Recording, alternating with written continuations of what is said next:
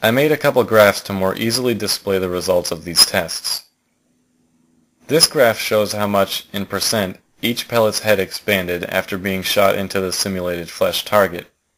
This would show approximately how much expansion you would get in an animal if it stayed within the target. Pause here if you want to take a closer look because everyone else is moving on. This graph shows how much penetration each pellet got in the block. Shown in inches, you can see how far every one traveled. The red bars indicate that there was a secondary smaller piece of the pellet that got stopped earlier than the main body. Pause here if you want also. As far as transferring energy, I'd have to give first place to the RWS Meisterkugeln. Although I wouldn't use it for hunting, it packs a real punch to the ballistics gel.